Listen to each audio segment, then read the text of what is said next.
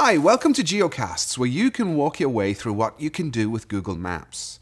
I'm Laurence Moroney, and in this first part of the series, I'm going to talk about how you can get rich mapping functionality in your apps with very little work by delegating it to Google Maps. Say you need some basic capabilities in your mobile app to link out to a map, show directions to a location, or display what the destination looks like via Street View. Delegation is the easiest way to do this. The key to this is in using URL schemes. A URL scheme allows your app to open another app. Using the Google Maps URL scheme, you can, for example, have your users open the Google Maps app from within your own app. And then you can configure the app to open at a location that you want, with a route that you want, and many other mapping scenarios. Here you can see how you can use a URL scheme in an Android app through using Google Maps Intents.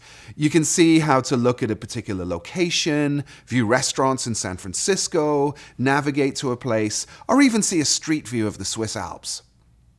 Now, you can use URL schemes in iOS with the same effect. But because not all iOS users have Google Maps installed, you can fall back to launching the Google Maps website in the app's absence with code like this. So that's it. The first step in walking your way through what you can do with Maps and how you can control the Google Maps app or Google Maps site using URL schemes. And it'll do all the work for you. Now, that's all very nice, but it does involve people leaving your app if you want to give them a map. If you want to keep them in your app, take a look at part 2.